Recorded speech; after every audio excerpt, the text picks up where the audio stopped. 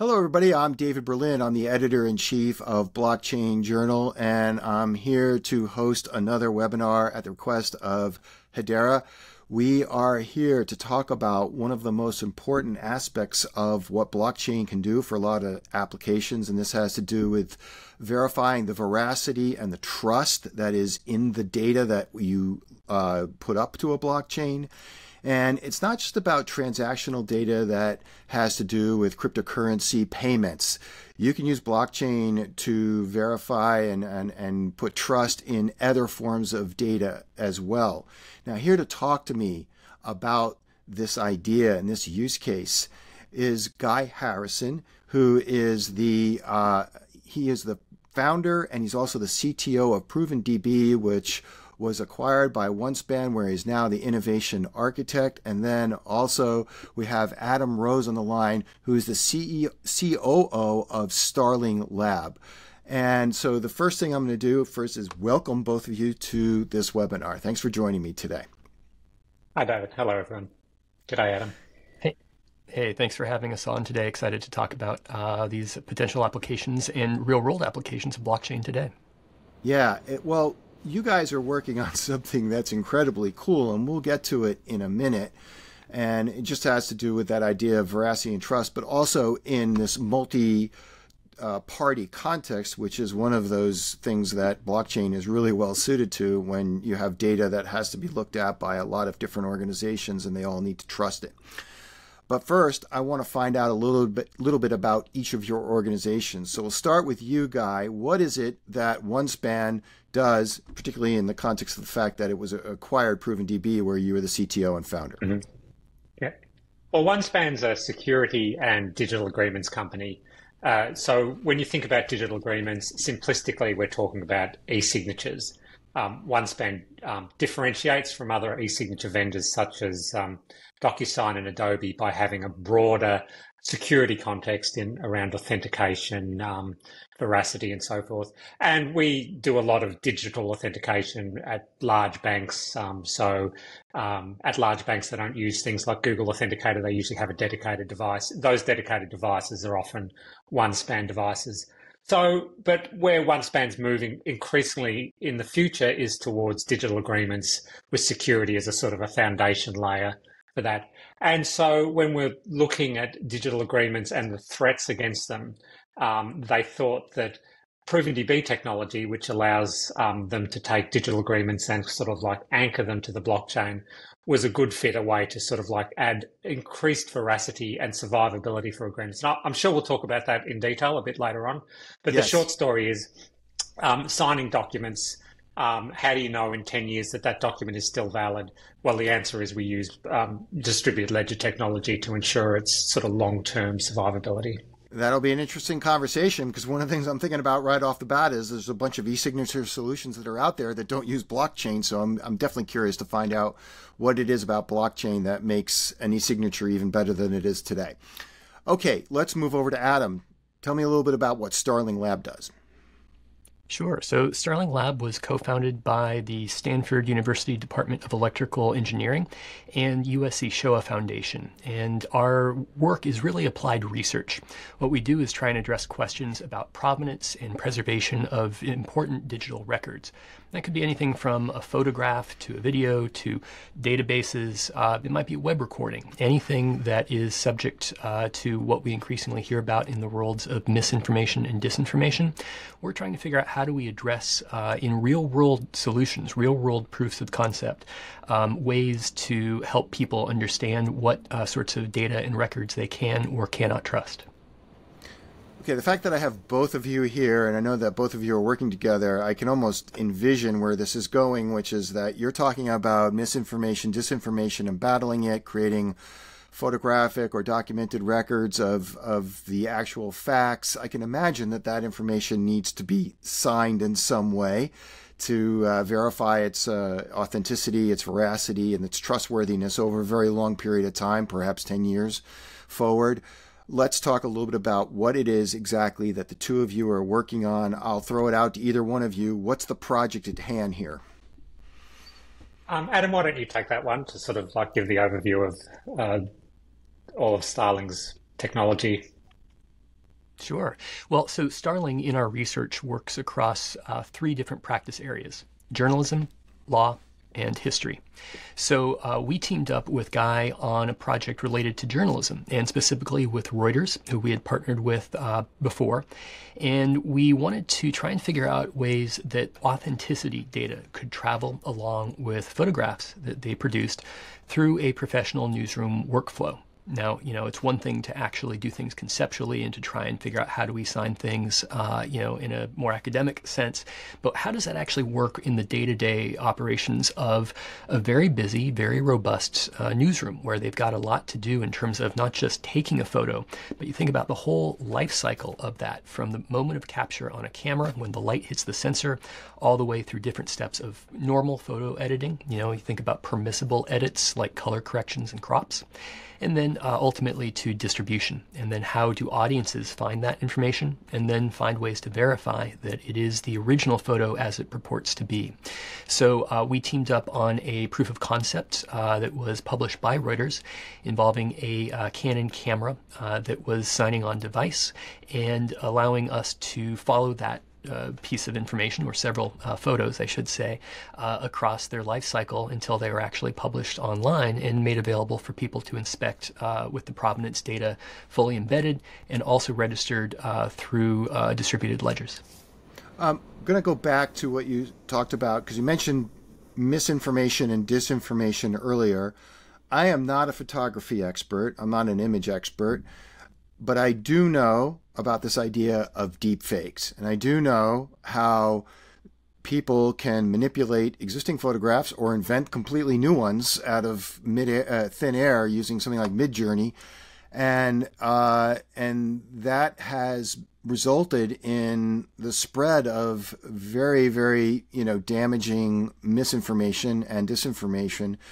Is that the type of problem that you're looking to address?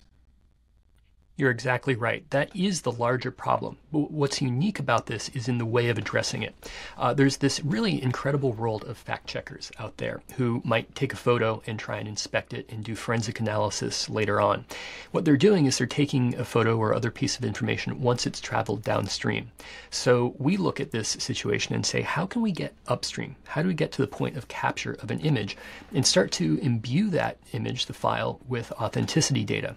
And that way people can later inspect it and see whether or not this was whether it's a deepfake video or whether it's an altered photo, that they're able to evaluate that for themselves. So rather than jumping in and saying we're solving everything about this space, which is a very large and complicated space right now, we want to ensure that at least some records, and really the most important records that may be out there, often being produced by professional newsrooms like Reuters, that those are protected in terms of their veracity and allow people to inspect the authenticity records, which can either travel with that photo or be registered across any number of blockchains.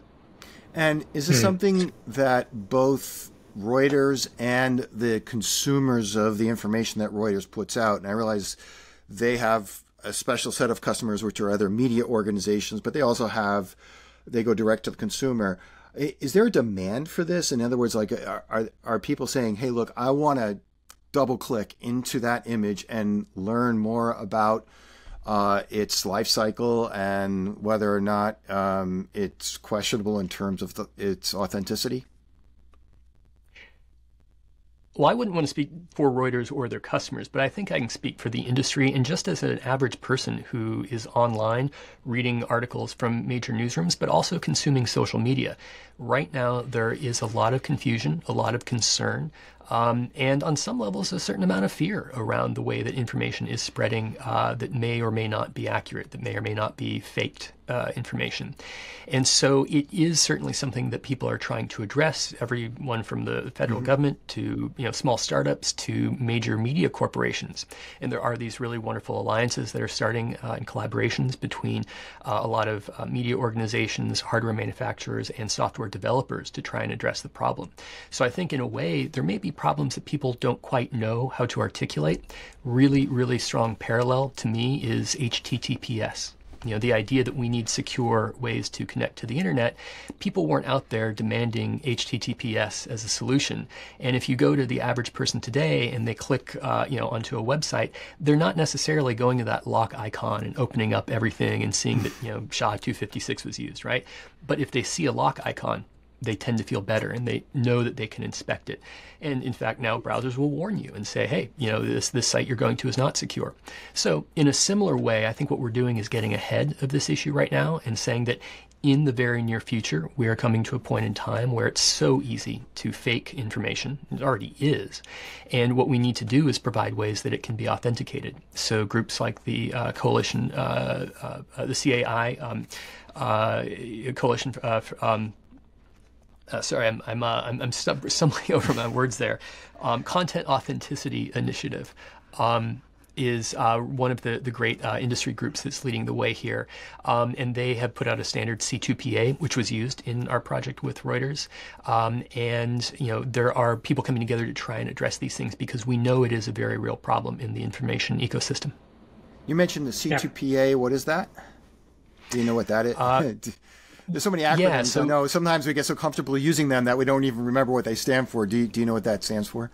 Yeah, absolutely. So it's the Coalition for Content Provenance and Authenticity. And sorry, I was stumbling over my words earlier because of that exact reason. It can be an alphabet soup with so many different acronyms. Of course. And so in that same way, like I mentioned in that example, right? People, don't know what HTTPS always stands for. They don't know what a SHA-256, what the SHA stands for. Mm-hmm. But those things exist and they need to exist. So in that same way, we're applying these approaches. So C2PA is the standard, it's the spec, and then CAI is the actual one of the overseeing organizations that's helping to develop a lot of open source projects around that. C2PA itself is controlled and owned by the Linux Foundation. I see. Okay, thank you.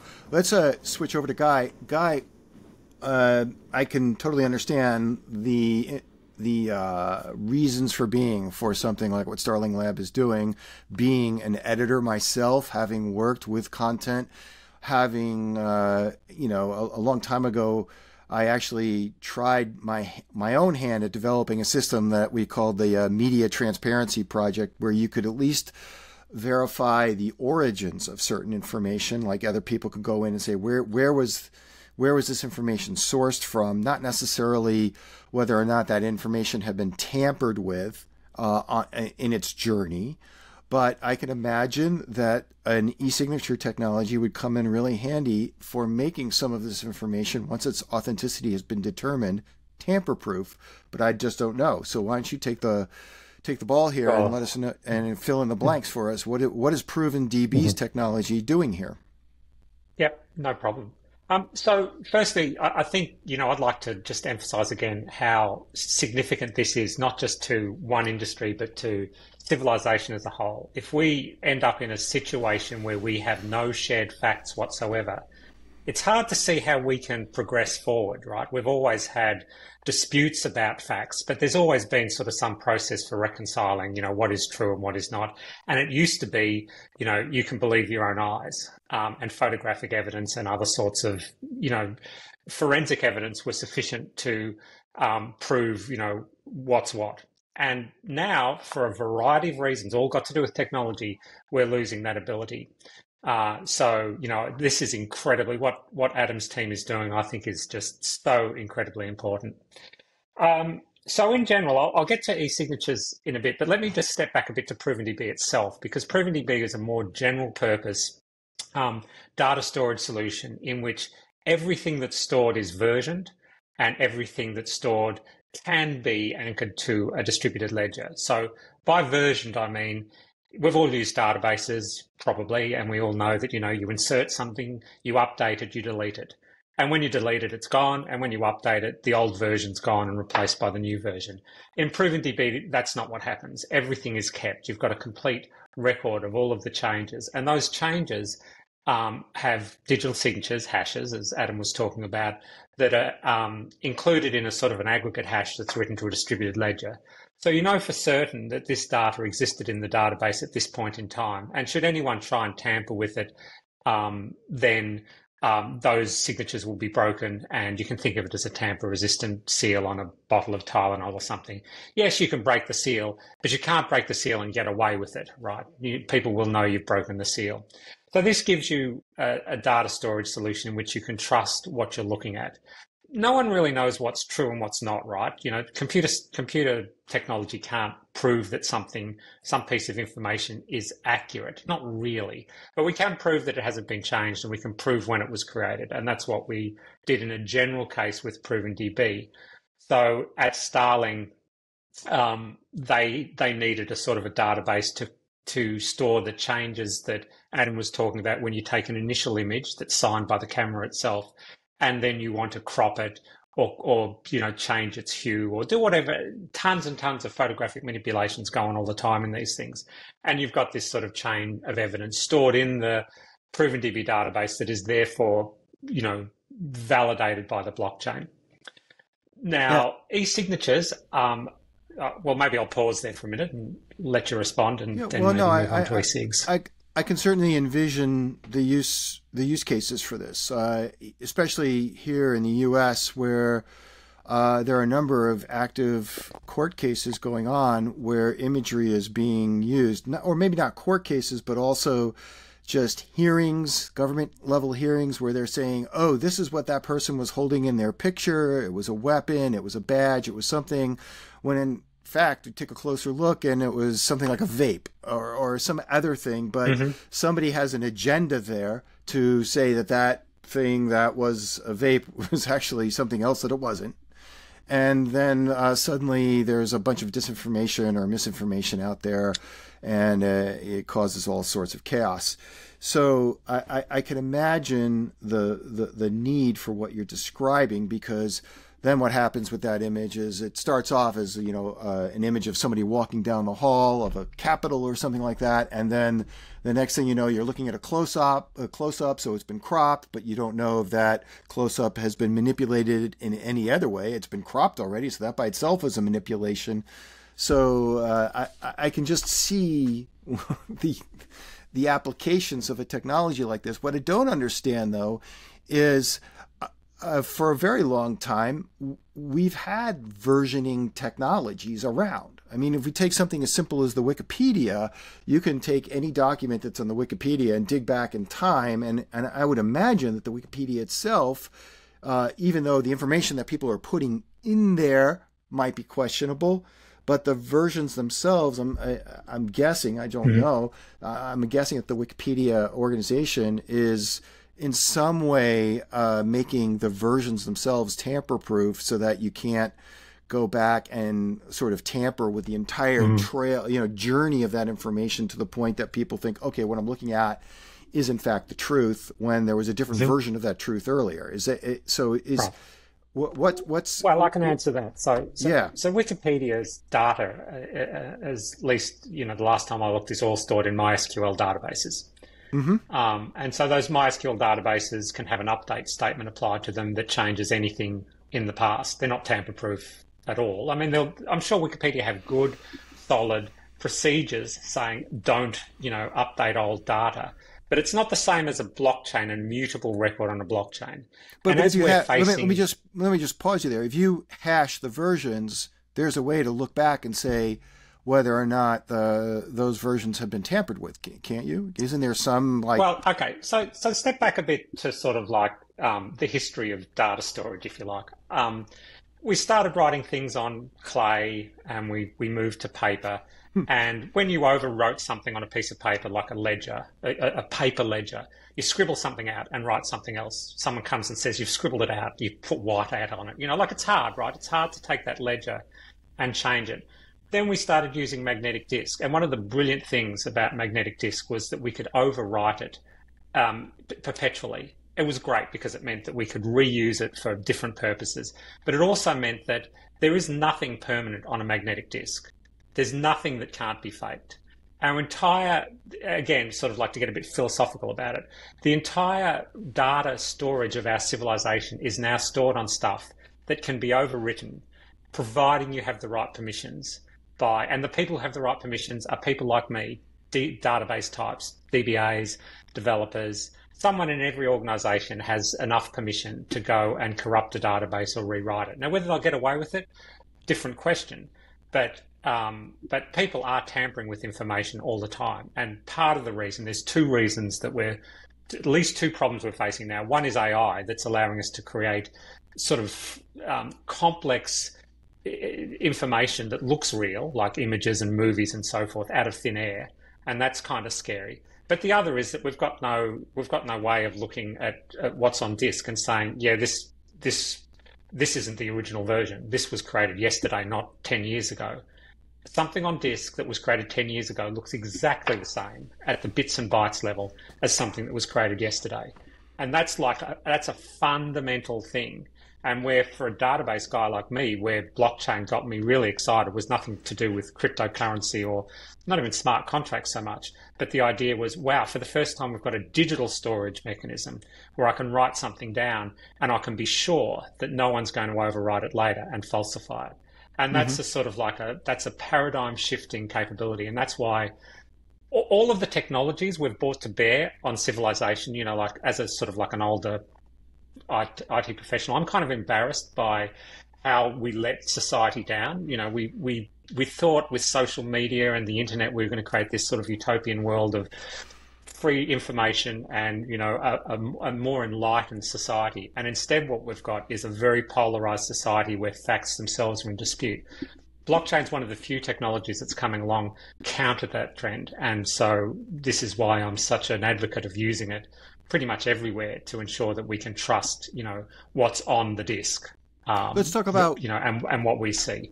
Let's talk about the role of blockchain here. I can guess at it, being that I've been hanging around blockchain now for as long as I have, but I'm going to let you take the lead on this. You've got Proven DB. You've essentially, DB, I'm assuming stands for database. So it's, you mentioned MySQL. There are a lot of databases out there, but you are hitching that database to blockchain. So what is it about blockchain itself that makes the information more trustworthy, and or the integration of blockchain into your database solution? Sure. Well, blockchain itself, the original Bitcoin blockchain, to sort of go back, way back 12 years or whatever, was a breakthrough in its use of sort of game theory, economics, and algorithms to produce a ledger that could be used to keep track of transactions between people without having to have a third party observing those transactions. Now, we all sort of know that, but it's worth reminding ourselves that that's what allowed us to have cryptocurrency, that we don't have to have a bank in the middle, just sort of like saying, yes, David did send Guy $100 because, we saw it and we've got a record of it. Instead, you're sending money to me, I'm receiving it, the blockchain's recording it, and we trust the blockchain because of the complex algorithms, proof of work and proof of stake, that prevent anyone from sort of falsifying information. And I don't really want to sort of like dive into proof of work and proof of stake at sort of like a deep level, but if it was possible to corrupt the blockchain, by now someone would have done it, because there's trillions of dollars to be had if you can falsify blockchain transactions, and no one's managed to do it, at least on the major public blockchains. So we've got this ledger. It's just a sort of like a list of entries, and it's sort of append only, and we know it's append only, and we know that no technology short of a miracle could allow us to change something in the past. But those entries themselves are very, very small. We can't embed, for instance, we can't put a photograph on the blockchain. It's just too much information. There's not enough storage capability there for that. So we have to rely on sort of putting the photograph in one location and placing a digital signature, like a hash of that photograph, on the blockchain. Now, once we've done that, we have a timestamp associated with that photograph that we didn't have before. Now, photographs do have timestamps in them, but they can just be changed. Anyone with a hex editor can go in and change the metadata on a photograph and say, look, it was taken in 1822 by a Canon SLR photo, camera. You can create those entries. It's easy. But you can't. What you can't do is you can't fake the hash onto the blockchain. So in a way, with digital signing technology like HTTPS, it sort of gives us the what and the who. You know, we're signed by a digital certificate belonging to Reuters. That's telling us who took the photo. The blockchain entry tells us when the photo was taken. So with the two technologies together, we've got a pretty good lock on who took it, when it was taken. And once you've got that, you can sort of, you know, have a much higher degree of belief in something versus just having a sort of like a sort of embedded information that anyone could falsify. So ProvenDB, in this case, you mentioned this idea of the photograph itself cannot be stored on the blockchain. It would just take too much storage space up. ProvenDB is the off-chain location of the actual data that's being stored. Is that... Not for Starling. That's an interesting. We don't store the images. They're, I think, on IPFS. Is that right, Adam?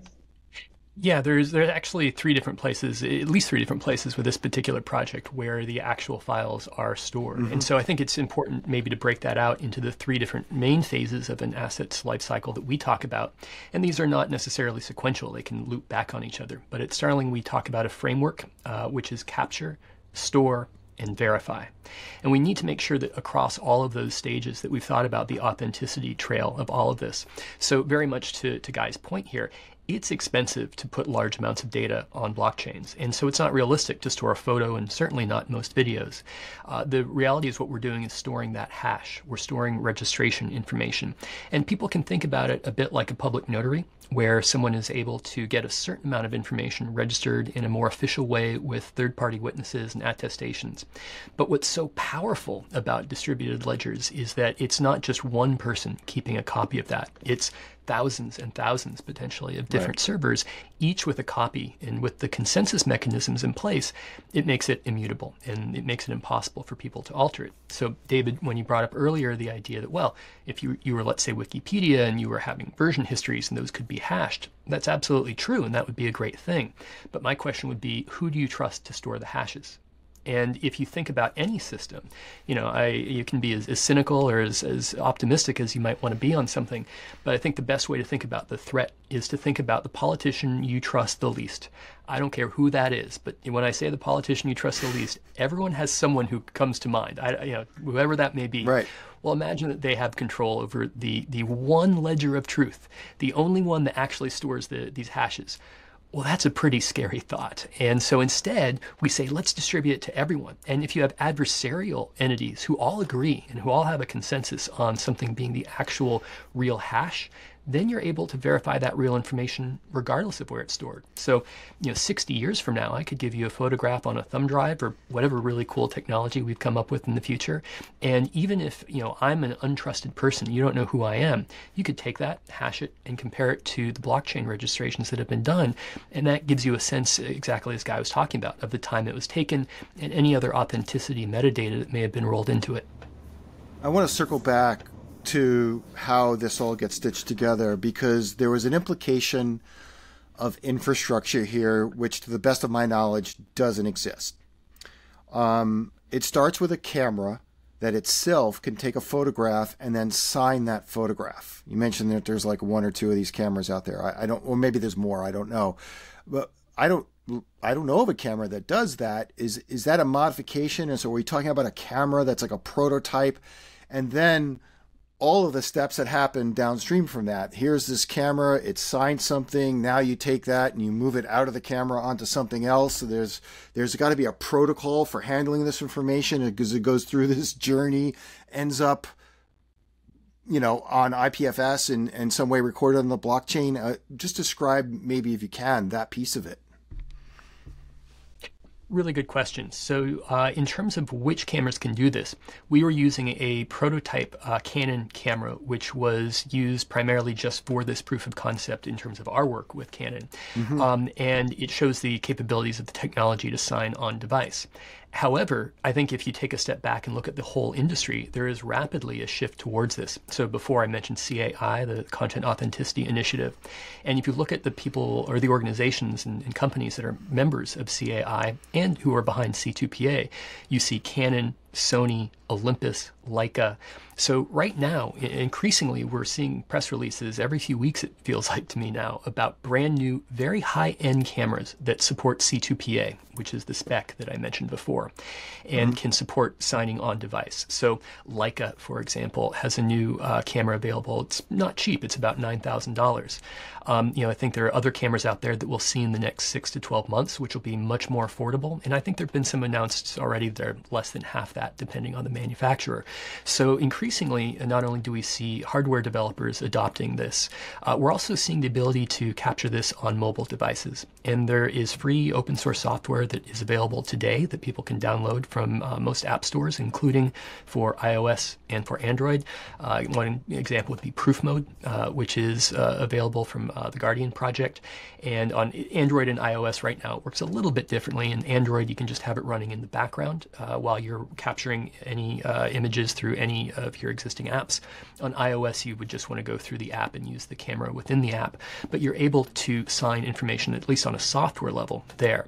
And so the future of this field is really promising in terms of the infrastructure.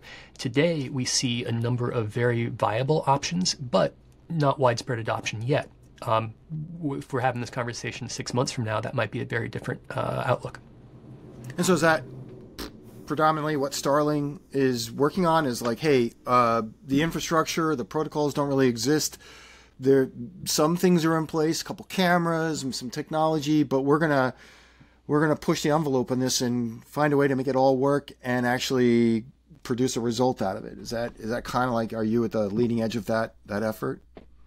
You hit the nail on the head with that one, yeah. So we are not a developer, we're not a manufacturer, we don't sell products. What we exist to do is create case studies, and we demonstrate the possibilities of these implementations, like with the Reuters proof of concept. So the idea there was that we took a piece of this, this hardware prototype that exists, but Canon and others are, you'll again, I think, see a lot more available very soon. We've also done this with other publishers. You're essentially like, well, what they made this, but now what do we do with it? How do we actually use it in a real world situation? Yeah, that's exactly right. You think about the business applications for this. This is outside of what we look at Starling, but for an insurance company, a claims adjuster, having verifiable images of something, I'm sure, is incredibly valuable. For us, we think about at Starling the human rights implications. So whether that's in journalism, whether that is for admissibility of evidence in criminal trials. In particular, we've done work and made submissions to the prosecutors of the International Criminal Court related to war crimes in Ukraine. And so you can look at that. You can look at historical preservation. How do we know when deepfakes can create 70 versions of the Zapruder film? How do we know which was the most original version? Well, it's time that we make a copy of that now, we register it and ensure that people can always verify that version in the future so that they understand when that was available relative to the types of technology and when those technologies became available. Okay, let's do the workflow, and then let's take maybe take a look at a demonstration of what Reuters has done. And what I mean by the workflow is, just walk me through, and maybe you guys have to hand off to each other. I take a picture of this Leica camera that can digitally sign the photograph. What happens next? And take me through the whole process. Yeah, sure. Well, I'll start in this particular proof of concept. We were using a Canon camera, and again, this was a prototype camera, but there's other versions that are available. So that was in the hands of a photographer who was in Ukraine. And obviously Reuters is covering, some very serious and very heavy stuff. So I'll say that while there's nothing overly graphic in any of the images that may be shown in the video version of this, it is still wartime photography. And so it's a very heavy subject as sort of a content warning there. So Reuters photographers were in the field and using this camera so that when the moment that the light hit the sensor of the camera, the device itself was signing the resulting file. And not just the pixels, which are obviously very important, but also additional metadata. And so with these sorts of devices today, we obviously have the data that Guy mentioned. We have date and timestamps, we have GPS information. And depending on the camera and the manufacturer and the kinds of data being collected, it can also be important for things that might sound like they're just nerdy photography stuff, but actually have a very important implication to what that image looks like. Really strong example coming out of the Middle East right now in Gaza and Israel. If you look at these photos of Iron Dome and you see all these missiles and it looks like there's rockets, that there's 100 in the air at the same time. Well, that's a long exposure photo. It may have been taken over 30 or 90 seconds. I'm not sure exactly with the length, but that can give a very stunning sense from a news perspective of how many different munitions are being fired, but it doesn't give you the sense of time.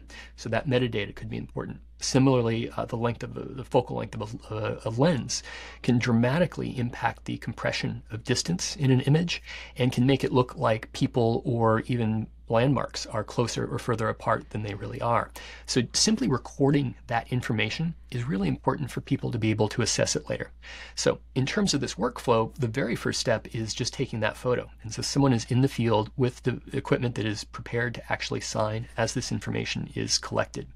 Now from there, generally a journalist will upload via FTP, pulling things off of their SD card, but they can also tether wirelessly depending on the device, and send it into their newsroom. And that's where we start to get into these processes. And maybe, Guy, this would be a good time to hand it to you, where as it goes through their newsroom workflow, it's important that we're authenticating changes that are made.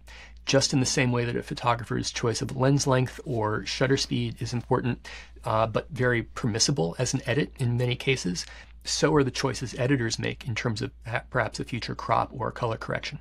So this next step in the process, before Guy takes over, this next step in the process is going to look for the signature from the camera and say, okay, I can work with this. Because if it doesn't see that, if somehow another SD card got introduced in the middle there with some other images on it, the process would fail at that point. I just want to make sure that that's part of why we're signing the image in the first. That's at least one reason we're signing the image.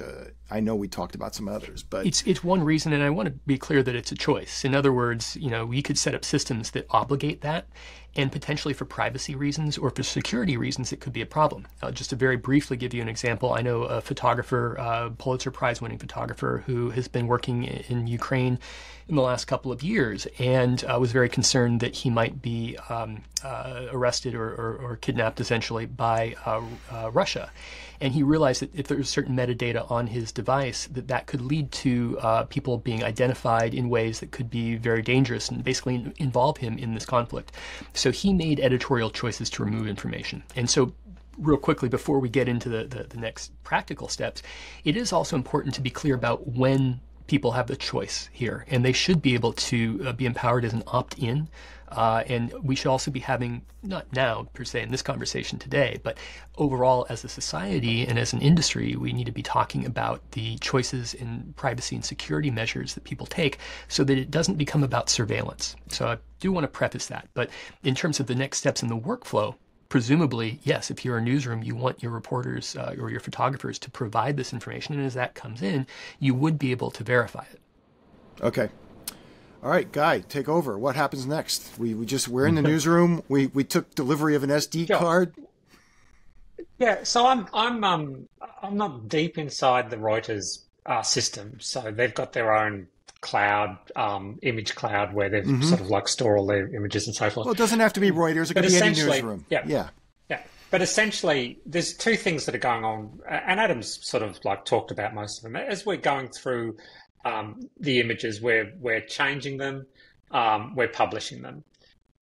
We've got to store them, and we've got to store the chain. It's like an audit trail of everything that happens to the photograph, so that you can say, I look in the New York Times, I see a photograph that's a zoom in, black and white, of a bombed out building. I want to prove, or be able to prove, that this cropped image is actually taken from the image that was signed by the Canon camera at this GPS location on this particular date. And it's not necessarily an entirely perfect chain in all circumstances, because, there is a sort of like someone is, in a war environment, disconnected from the internet. So there is a sort of a gap before it gets into the cloud. But as soon as it goes into the cloud, everything that happens to it is recorded, and recorded in such a way that there are blockchain records to support it. So we can sort of go from this cropped image to the image before it, the image before it, the image before that, and then to the original image that was uploaded that contains the digital signature from the camera. And we say, yes, this cropped image was taken directly from this original image. And that will allow us to have some confidence. If you want to think about how this might work in practice, I like to think, I wish I didn't, but I still am addicted to Twitter. I still look at it, all the time. And you know, if We you all look are. at Don't Twitter worry. now, you know that it's just awful. And Yeah. some of the things that you're seeing, photographs that are clearly fake, but others that are like, could this be true? Could this horrible thing I'm looking at actually be true? Imagine in sort of like 10 years from now, if there was a little Reuters dot, and it doesn't have to be Reuters, but, you know, a sort of a little button that you could click that would give you some confidence, and you would, the trust, the situation we're in now could be reversed to where, you know, unless it's got that little authenticity, you kind of just tend to ignore it because you know there's so many fakes.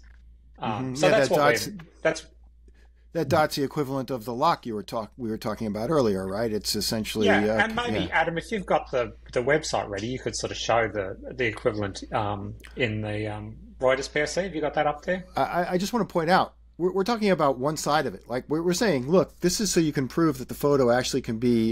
You can take a cropped version of a photo and source it to some sort of originally authentic version of a larger uncropped version of that photo. And that's great to be able to make that proof. I mean, I can see why Reuters wants to be able to, without beyond a shadow of a doubt, prove that all the images that it's putting up in its content are traceable to something that's, you know, trustworthy, and the veracity of it is cannot be disputed. But it's equally important when somebody publishes a fake. You want to be able to look at it and say to the person who published that fake, well, show me where you got this from.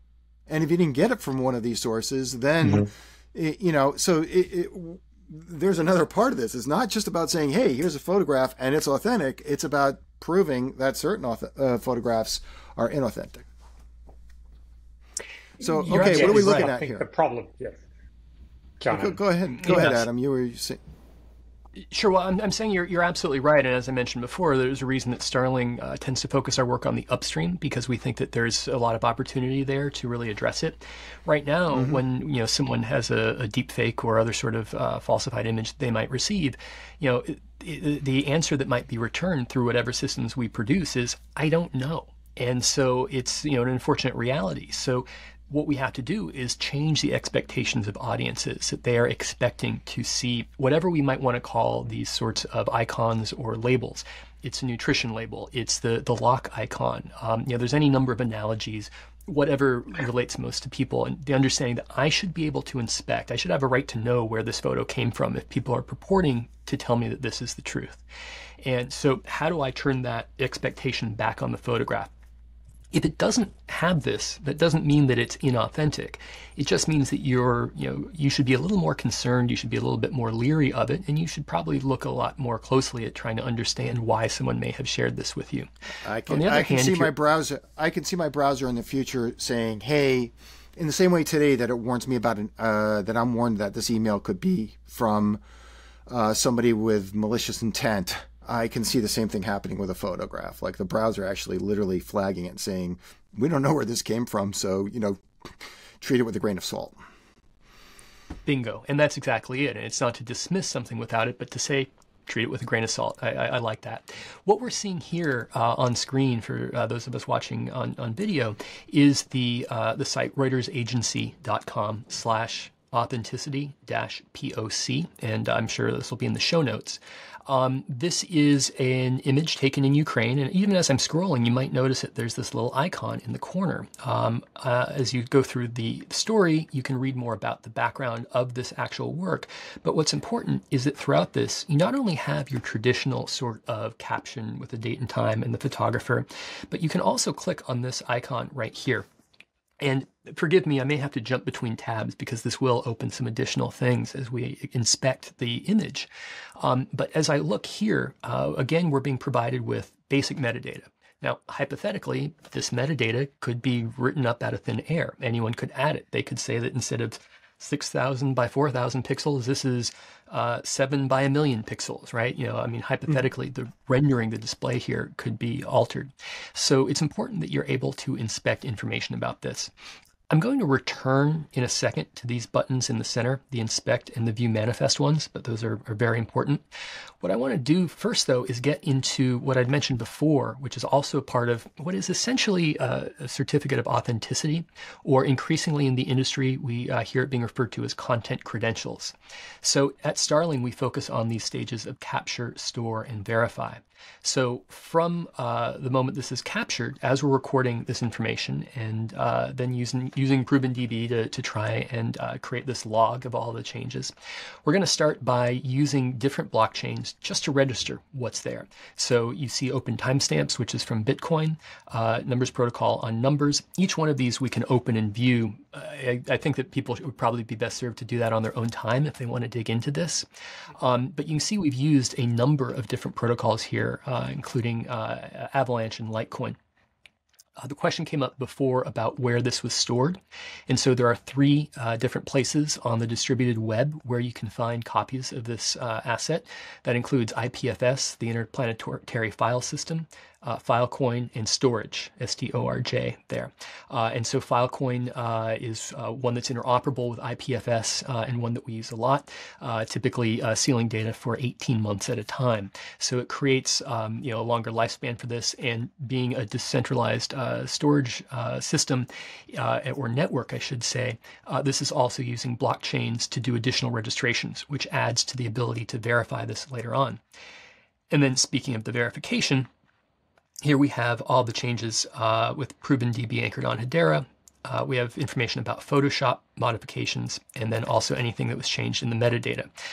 Pretty much everything you're seeing here, if not on-chain itself, has some record of transaction on-chain. When I come back to the really practical part, and this is what I think is pretty cool, is when you can get into the inspect part of this. And when I say cool, I mean that for the average user, because a lot of this information is going to be, potentially, confusing or over the heads of certain audiences. It's understandable. Sometimes I get lost in this myself. So what if you just want to see what the two different versions of a photo were when it first, the light hit that sensor of the camera, or maybe later after it had been edited? And so that's where that inspect button comes in. I'll just mention real quickly that there's also the manifest. So first I'll show you the manifest here, which just has all of this additional information and helps you to track down where you can find the authenticity records. But if I click inspect, that's going to open up this site, contentcredentials.org.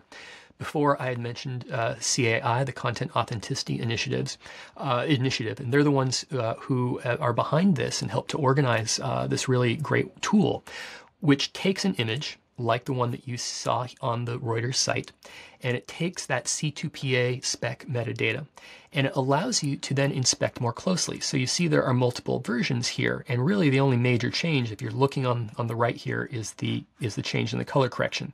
You have additional information about the content credentials for each version. Now, what's cool for a user is that they can compare. And so I can select the two views. And it might be kind of hard to see if people are streaming this and it's low bandwidth, but you can see how there is a lightened version of this image which was used in final publication. To me, as a consumer of news and media, that's a perfectly permissible edit. I can also do a side-by-side view like this, which might be easier for people who are streaming this right now. And again, able to tell what was done. What is great is that if something else were done with, let's say, adding, Firefly changes with AI to do auto-generative fill of an area, content credentials are being automatically added to a lot of this AI imagery, the generative AI imagery that's being produced, and it would display, assuming that information has been provided, within this as well. If it's not made available, let's say it's stripped out, the use of independent databases, blockchains, distributed ledgers allows us in the future to verify that and to cross-reference, so that even if someone strips out that metadata, you can go and find this, using perceptive hashing or things like that. And you can then further inspect the credentials of a piece of content, even if the authenticity metadata were stripped out. This is amazing. And I can imagine, going back to something that you mentioned earlier about the documentation of war crimes, how incredibly invaluable this would be, particularly to an international court, because that's precisely the sort of venue where the veracity of the information that's being presented, the evidence, is fundamental. I mean, you cannot prosecute somebody unless the evidence itself is guaranteed to be authentic, and this takes things to an entirely different level when it comes to guaranteeing that authenticity. Exactly right. And that's actually some of the other work that we are doing at Starling Labs. So I mentioned before that we have made submissions to prosecutors at the International Criminal Court. And the idea of some of the material that we'd collected for that first was from social media, where people had posted to Telegram. And obviously we don't control what people are posting, but we can do authenticated web recordings that verify the servers that information came from, the date and time of that information, and then can try and challenge certain assumptions about admissibility of social media evidence. And then we worked with photographers in the field who went to those exact same locations and then captured additional verifiable information through photography using actually one of the tools that I mentioned before, Proof Mode, on an Android phone. And that way there's this audit trail that people can follow with the images all the way to the court. Similarly, we did a project with Rolling Stone, which was called The DJ and the War Crimes, and involved a photograph from 30 years ago in Bayelina, Bosnia, where an alleged war crime or series of war crimes had been committed. And a photo that became iconic, really, about that conflict had been subject to disinformation for literally 30 years.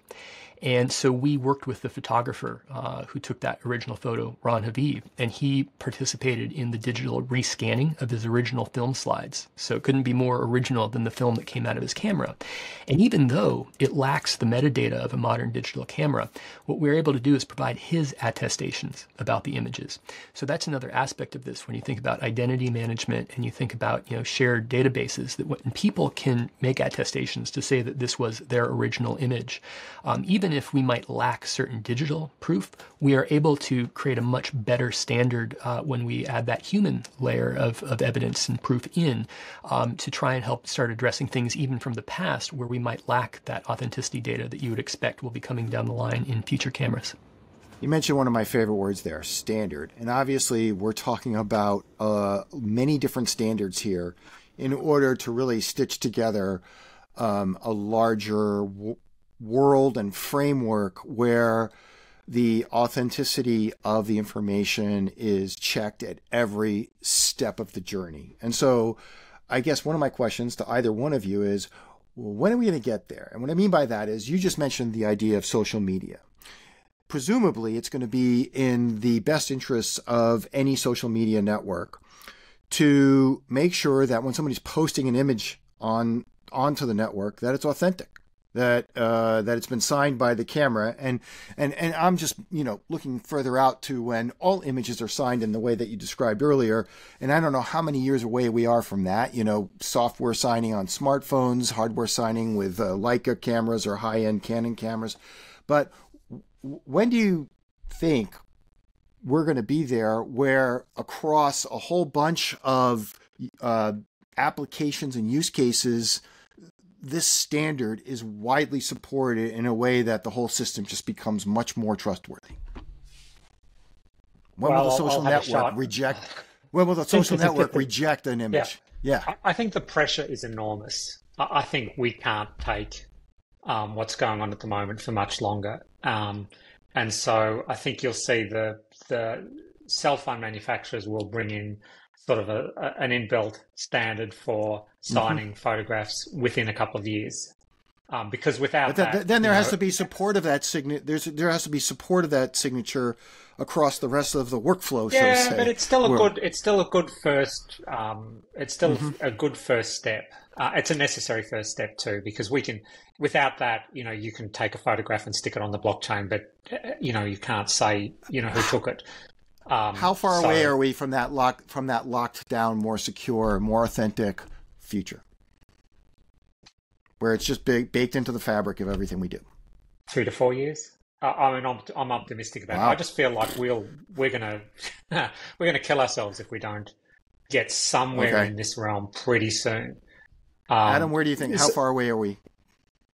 I'm going to agree with that. Again, both of us, all of us can be very wrong about prognosticating for the future. I would say that we are in trouble if we don't get this solved in 2 to 4 years, because the technologies able to fake information are going to continue accelerating at such a rapid pace. Yeah. So I look back again, let's come back to the example of HTTPS. I mean, I think the actual, concept was created in the 90s by Netscape or something like that. Right. And it was around forever.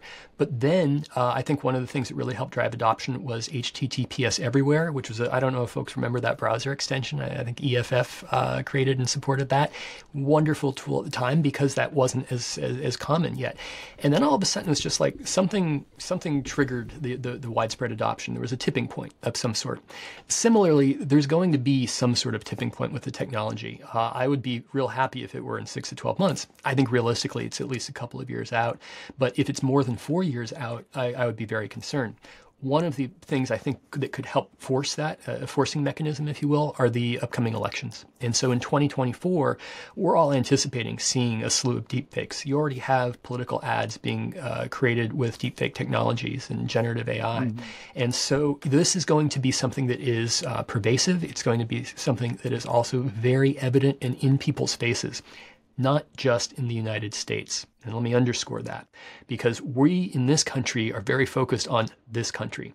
But I forget the exact number, so don't hold me to the exact percentage, but something like 80% of people living in a democratic nation, a nation where people vote popularly for their government, are going to have an election within a 12-month period. And it's just first time in history that we know of. And it's just a coincidence that that's coming up.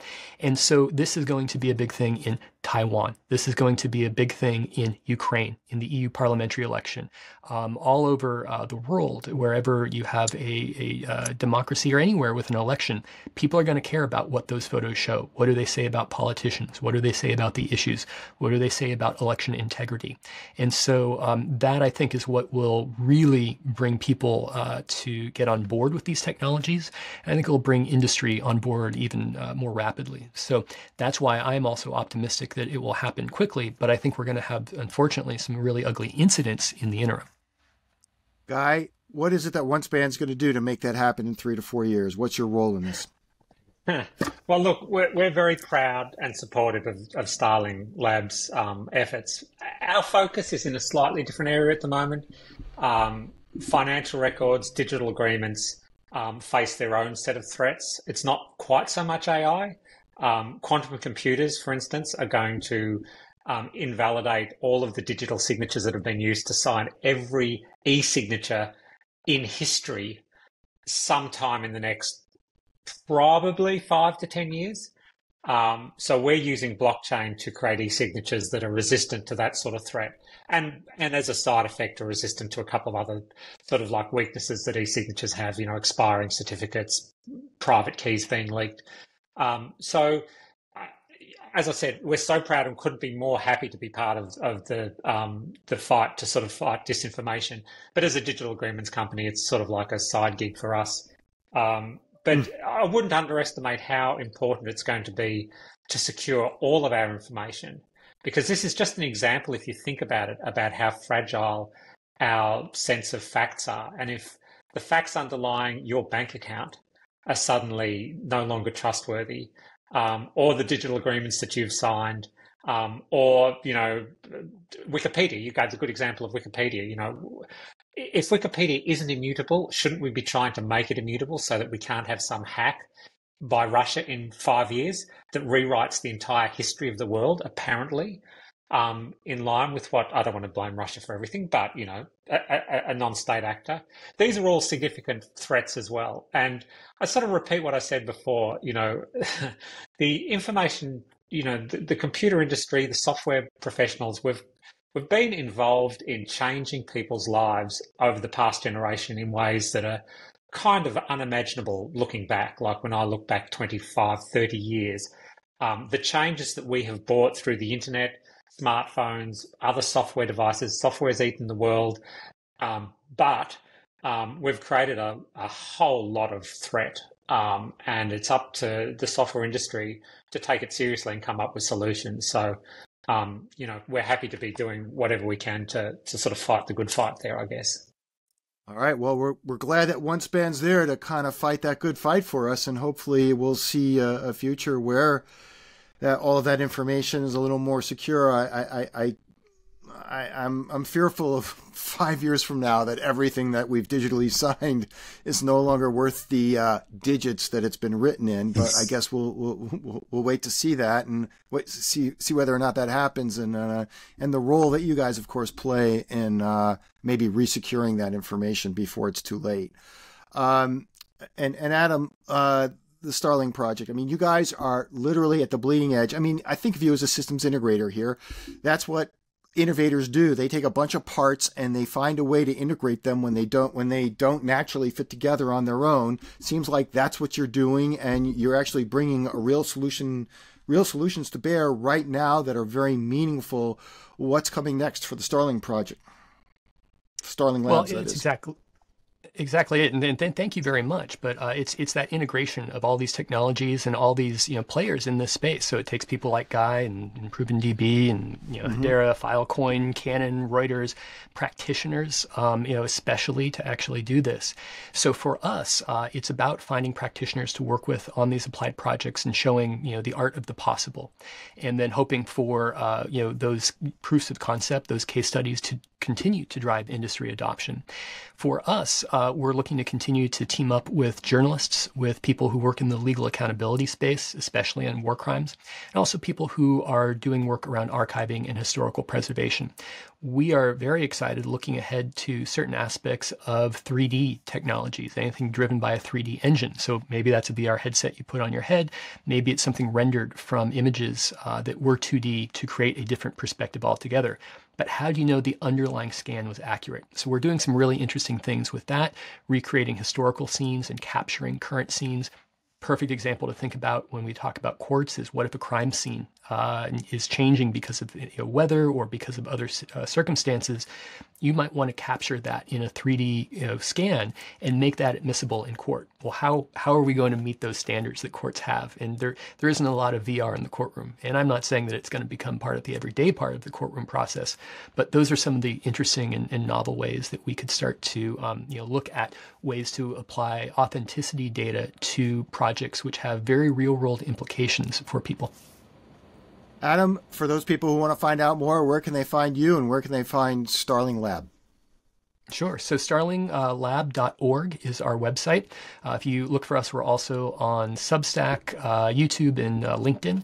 And for me, I'm ADJORO on pretty much every social media platform. Even the Twitter that we wish we could get rid of, right?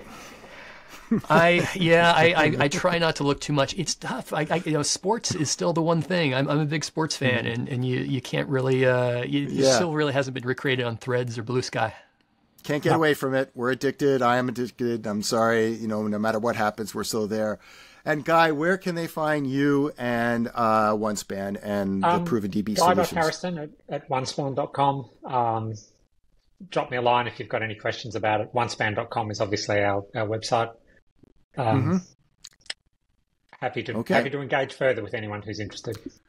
Well, thank you very much. That concludes our webinar. I'm David Berlin, the editor-in-chief of Blockchain Journal, and I've been speaking with Guy Harrison. Guy is the Chief Technology Officer and founder of ProvenDB, which was eventually acquired by OneSpan. So that's where you can find him now and hear more about all of the things that OneSpan is up to. And Adam Rose, he's the COO of Starling Lab. They're doing some amazing work. You heard where you can find him. I want to thank both of our guests for joining me today, and we'll see you on the next webinar. Thanks, guys. Thank you both.